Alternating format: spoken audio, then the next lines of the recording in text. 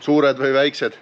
Igal juhul mul on rõõm, et teid on nii palju ja igal videol sisuliselt on viimasel ajal üle 10 000 vaatamise. Meil on päris tugevalt üle 5000 subscribe'i ja ma siit kutsungi, et need, kes veel pole see subscribe'i pannud või teis kontot ei oma, siis tehke see konto, pange siis jälgi ja näete meie videoid juba kohe esimeste seas, nii et ja loomulikult, mida rohkem ta levib, seda suurema heameelega ma neid videosid oodan ja seda rohkem siis tuleb ka mul selliseid ägedaid autosid, mida siis tuunida. Ma rääkisin teile siis mõni aeg tagasi, et kui auto on Dynos, siis ma räägin teile sellest Dodge Viperist natuke pikemalt ja nüüd on see aeg käes. Olen saabunud oma teise koju, kus ma olen nagu päris palju viimasel ajal aega veetnud ja panen kaamera välja kindlasti ja näitan teile siis, mida ma siis selle autoga teen, miks ma seda teen ja mis siit tulemus tuleb. Nii et näeme kohe.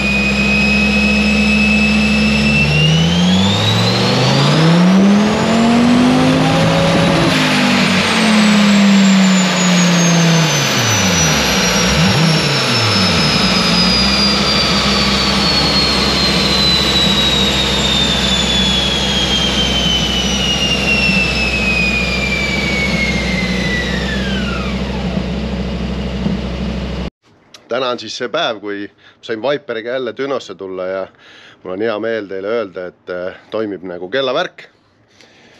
Eelmine kord ma vist rääkisin teile juba, eks ju, et tal oli probleeme 2 piustiga ja 2 piustit millegipärast, ilmselt nad on vanad ka 2016 aastal paigaldatud ja etanooliga sõisnud ja etanooliga sõitnud ja nüüd tuli üllatus, et 2 tükki oli kinni jäänud ja siin piustipuhastajad ja remontijad proovisid küll elustada, aga ei õnnestunud, nii et me pidime tellima 4 uut piustit, 2 jääb nüüd tagavaraks tulevikuks ja praegu hetkel on 10 peal, kõik ilusti võrdne, kõik töötab ja ma olen siin mõned tunnid siis juba testinud ja seadistanud ja seekord siis ei ole etanool paagis, vaid on puhas bensiin 98 kütus.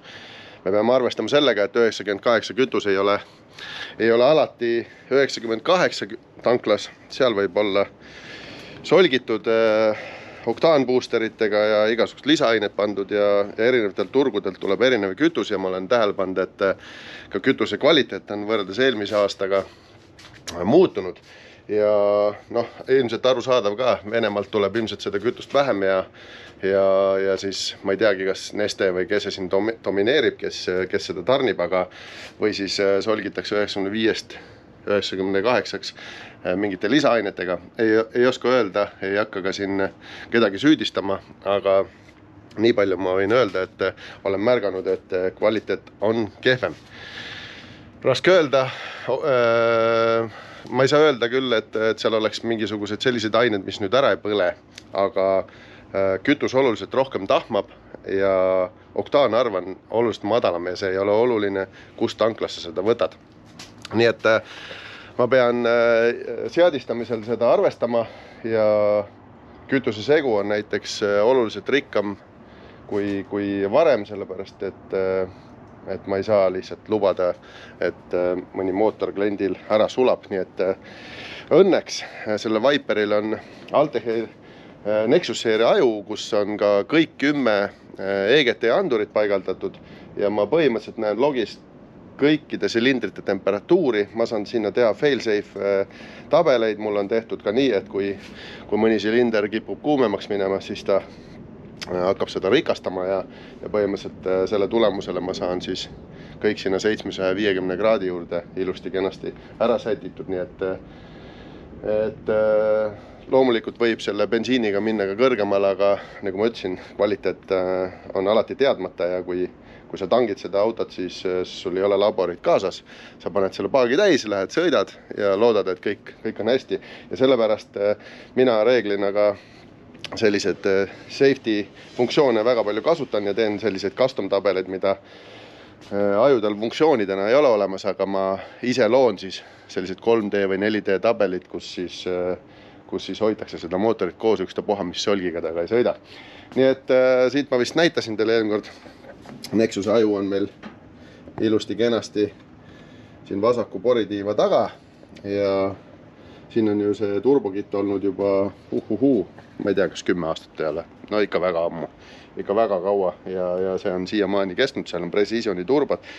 Küll on Gen 1 ja puksturbod, aga selle Viperi puhul spool-up ei ole oluline, sellepärast et kui see spooliks ka 1000 pööret varem, siis seda ei ole võimalik maha panna ja ma praegu hetkel teen ka samamoodi, et me tuleme 0,6 barriga ja vaikselt 0,8-ni, nii et suudaks selle autoga üldse sõita. Nii, ja kui tabelitest rääkida või siis tulemustest, siis ma ei ole veel päris lõpetanud, ma võin teile suurusjärgud juba ära näidata, et mul on 98 kütusega siis olemas 986 hobujõudu ja 1300 newtonmeetrit tagaratast. No, pole paha ju. Ja ma ütlen teile, et ma ei ole piiri peal ja iga kraad süüdet, iga 0,1 barri boost'i toodab sinna nii palju juurde, et hirmus hakkab lausa ja mul ongi tegemist, et need rehvid siin rulli peal üldse kinni haariks, et kui ma tegin siin tõmbeid ja on mõnda aega seisnud auto ja jahtub rehv maha, siis tõmbab rulli peal ringi ja kuna me oleme rihmad niimoodi pannud, et ta ei tõmba tegelikult autot alla, siis ma pean ühe tõmbe tegema ratas ringi, siis on rehv soe ja siis tuleb alles õige. Aga kui ma eelmine kord tegin Tõnisega seda etanooli seadet siin oli siis 1300 midagi ratast, siis oli mulle lihtsalt pandud siia veel, mis on siis antitiiva tugijala külge oli pandud veel 2 rihma ja ma tõmbasin siis auto allapoole pingesse ja siis me saime selle rehvi pidama, sest et terve see tuba oli tookord rehvi puru täis. Aga selge, ma teen siis mõned testid veel ja näitan teile siis lõpus, mis siis tulemus oli.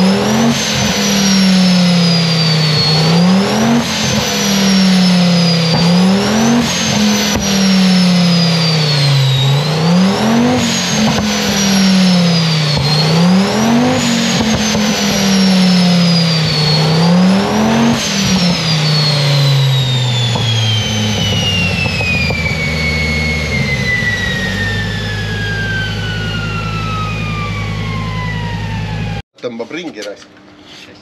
Lasen välja. 1000 ratast tegin. Saad aru? Lasin natukene maha rääk. Asi oli ja siis mul on... Nii.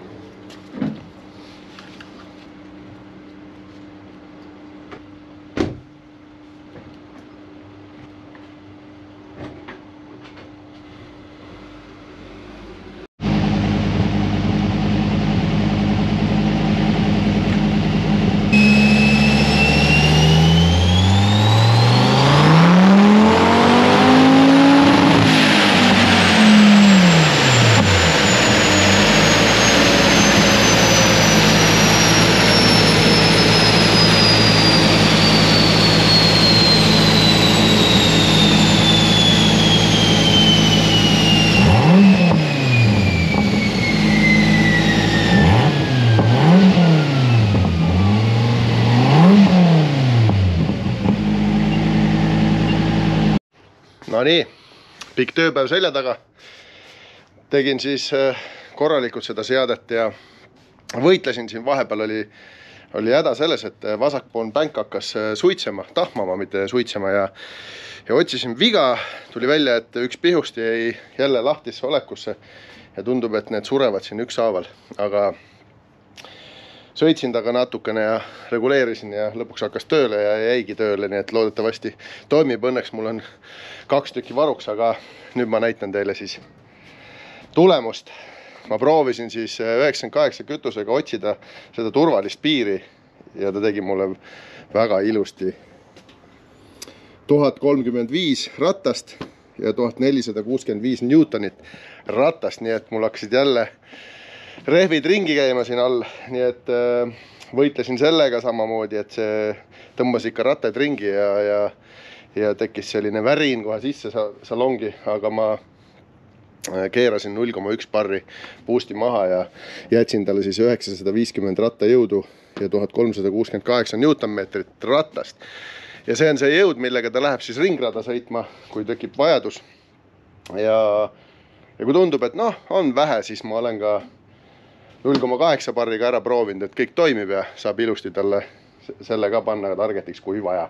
Aga see 0,7 barri, selle väikse veoauto mootori jaoks nagu piisab küll vist.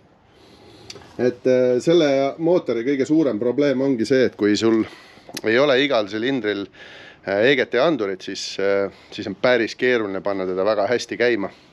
Ja selle edu võti, ütleme siis edu valem ongi selles, et ma saan kõik silindri temperatuurid koormuse alla ajada võrdseks.